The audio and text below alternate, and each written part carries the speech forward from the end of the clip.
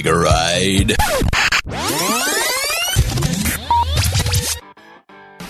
What is up, Space Chickens? In case you didn't recognize the voice, this is Chris Arms filling in for Alienphotog. Poor guy lost his voice. What can we say? He's going to be out this show, but you got me. As a matter of fact, he played me a clip of his voice. It's not pretty. He sounds like a lunch lady. The poor guy's sick, but I felt honored to fill in.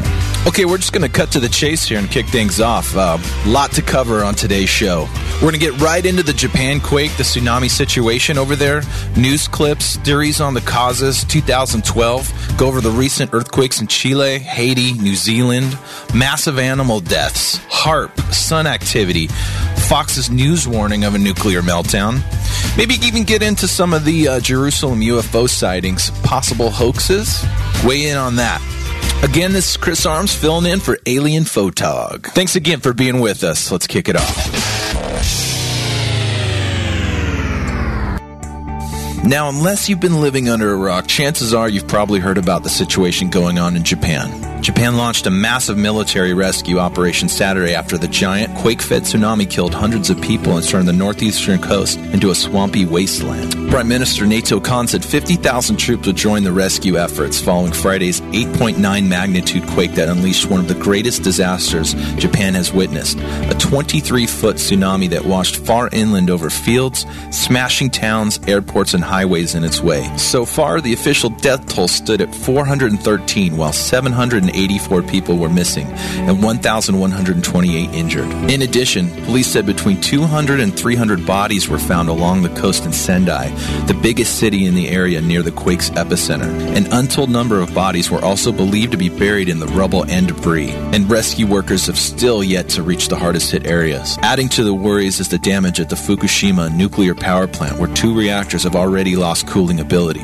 Because of the overheating, a meltdown is possible at one of the reactors, said Rohi Shomi, an official with Japan's Nuclear Safety Commission. But even if there was a meltdown, it wouldn't affect people outside a 6-mile radius, he said. Most of the 51,000 residents living within the danger area have already been evacuated. Since the quake, more than 1 million households have not had water, mostly concentrated in the northeast. The region continued to be jolted by tremors even 24 hours later.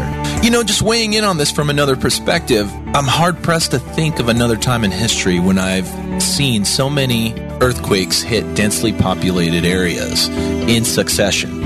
I mean, you got Haiti, New Zealand, Chile, now Japan. You can't help but wonder if it's all building towards something. You know, which kind of brings up another question. Is the Earth actually in tune with the consciousness of its inhabitants? Are earthquakes simply a reaction to the direction that we're going? In fact, I'd love to see an experiment done where we get a massive group of people, have them think angry thoughts over an earthquake zone, just to see if anything happens. Of course, I'm kidding, but you never know. Also, how does this all tie into 2012? You know, I was theorizing this with our friendly host, Alienphotog, and we were talking about what's going to happen on 2012. And I brought up the point that, well, even if nothing happens, it's still going to be a major event. You take a look at all the media sensationalism in movies, TV, newspapers that's been surrounding this event. What about those who say, wait, look, it's not an apocalypse, it's just the beginning of something new? Do we as a society have some deep need for storytelling, or is there actual data behind this? You kind of have to ask yourself, well, what does that say about us? Is there data either way? And, you know, just tying it back into the earthquakes for a second, you can't help but wonder, I mean, is the rising cost of living causing an emotional state of its inhabitants, which in turn is causing these tectonic shifts? Wild theory is yes, and scientists would probably tell you otherwise, but that's just my theory. You know, at the same time, I can't help but wonder, I mean, does it take an event like a massive earthquake, a massive explosion, a 9/11, something like that to dissolve the borders, to get us to wake up and realize, you know, we're all really connected. And when push comes to shove, you know, when our backs are really pushed to the wall, we really do reach out and help each other. And I can't help but wonder that, you know, we need a tragic event like this to actually bring us together. As doom and gloom as that sounds, if you look through history, those are the times and those are the events that when we're really, really stretched, we seem to connect. A lot of us get locked into our day jobs, the 9 to 5, and we don't have time to really think about what other people live like in other countries. Now here's another interesting theory. If you type in the letters HAARP, H-A-A-R-P into Google, immediately following the search results, you'll see the words HAARP, Japan, earthquake. Now for those of you who don't know what HAARP is, it's a massive antenna array held inside a government installation in the wilderness of Alaska. Those who have worked there and government officials have been less than forthcoming about what goes on there, although it is widely reported that the installation is used for massive weather experiments. Confidential sources from within HAARP's ranks actually report that the installation is used for massive weather experiments, which could explain the recent animal die-offs, earthquakes, and strange weather phenomena activity. Conspiracy theorists have already flocked to the web claiming that the massive Japan quake was caused by the installation. Now, these accusations can only be taken so far, but actually there is no scientific evidence other than testimony that HAARP can or cannot create these types of events. That being said, call what you will, but economists are actually excited for this, including investors. Investors have poured into the global scope, stating that this is actually good for business, as Japan will need to rebuild, and this will help businesses across the world, bringing more jobs into the area. Investors actually look ahead, whether it's actually a hurricane or an earthquake disaster. Despite on the many loss in Japan, investors seem excited. Good news, but kind of grim considering we're only one day into the disaster.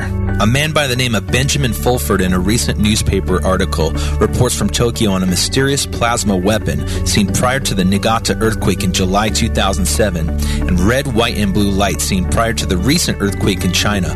Both quakes targeted nuclear facilities. According to Benjamin, the next target will be the New Madrid fault line in the south Midwestern United States. Unknown to many, the White House has already openly supported weather modification as a tool for defense. You know, to me, that's a pretty scary thought. I mean, to me, even if they have it right, why do we want them up there playing with the system that's billions of years old? On the other side of the argument, we have the realists claiming that it's simply a natural cycle, be it moon cycles, earth cycles, whatever you want to call it. It happened before, and it will happen again.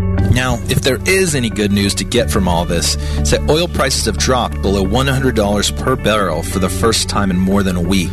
Japan is the third largest oil importer in the world. And now, it's really unclear how much the economy will be affected by the disaster, but the news helped down what had been a 3-week rally in oil prices. Others theorize that HAARP might actually be responsible for the recent honeybee disappearances and bird die-offs. But new evidence suggests that the German company Bayer might actually be the culprit responsible. Many groups have been accusing Bayer of marketing dangerous pesticides and thereby accepting the mass death of bees all over the world. Since 1991, Bayer has been producing the insecticide imidacloprid, which is one of the best-selling insecticides in the world.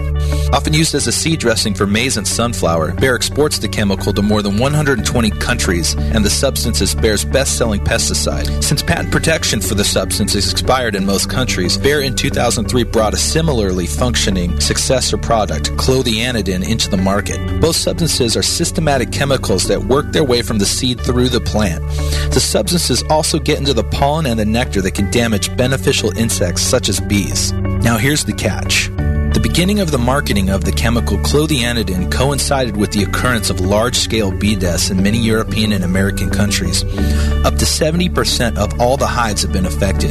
In France alone, approximately 90 billion bees died within 10 years, reducing honey production up to 60%. Harro Schultz, attorney of the Coalition Against Bayer Dangers, said, quote, "The public prosecutor needs to clarify which efforts Bayer undertook to prevent a ban of clothianidin after sales of both substances were stopped in France.